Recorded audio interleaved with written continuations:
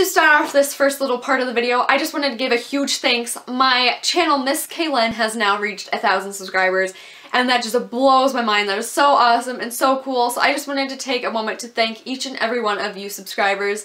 Don't worry, a giveaway will be coming up shortly, so don't you worry, I'll have a video with that coming with more details soon. Anyways, to kick off today's video, I thought I'd be a little bit festive, you know, and do a Christmas tag. I created this tag myself, and it is the Christmas time book tag. First up, we have seasonal colors. Pick a book that has green, red, or both colors on it. The book that I chose was Harry Potter and the Deathly Hallows because it has a little bit of red or orange. I don't know what color this is. It looks red, I mean, or it could be kind of orange, I don't know. Depends on how you look at it. We have green on his shirt and more green on the back. And also why I picked this book, because there's so much buzz about Harry Xmas on Twitter and BookTube, so I just kind of chose that because of that reason. The next category is Christmas songs / caroling. Pick a book quote that you know well. This quote is coming out of Ignite Me on page 301. And we are quotation mark, inverted and upside down, clinging to one another at the end of this life sentence. Trapped by life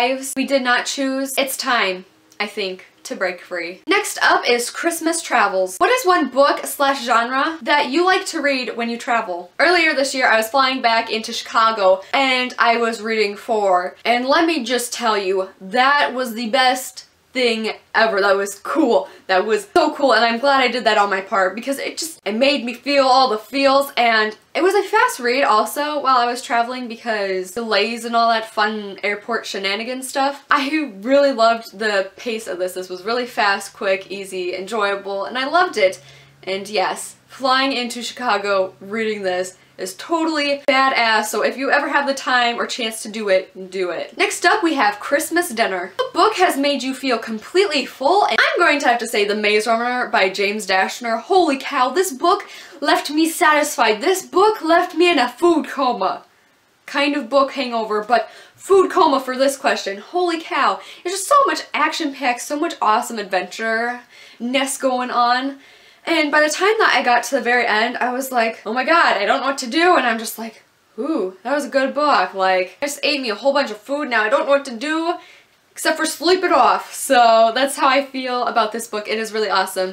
Definitely my #1 pick for my #1 read for 2014. The next category, I saw Mommy Kissin' Santa Claus. What is one hot romance you can't get over with? Chapter 55. Read this. You will find out why it is so freaking hot. Holy cow.